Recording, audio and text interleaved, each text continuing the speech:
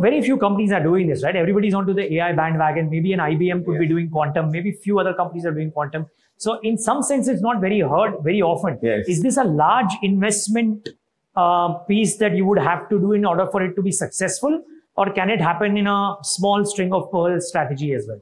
So our major focus is quantum communication to start with. Right. So quantum communication has 50% bill of material of optics. It is optical communication, free space communication. So there is no network, like no cable, it's free space. So the 50% bill of material is from what we already have capacity for. And the 50% is what we probably will now build around. And this business is just a new business. For us, not too much of capex, just that the country will now have more and more quantum like enabled systems. And that's where we will be able to get larger numbers.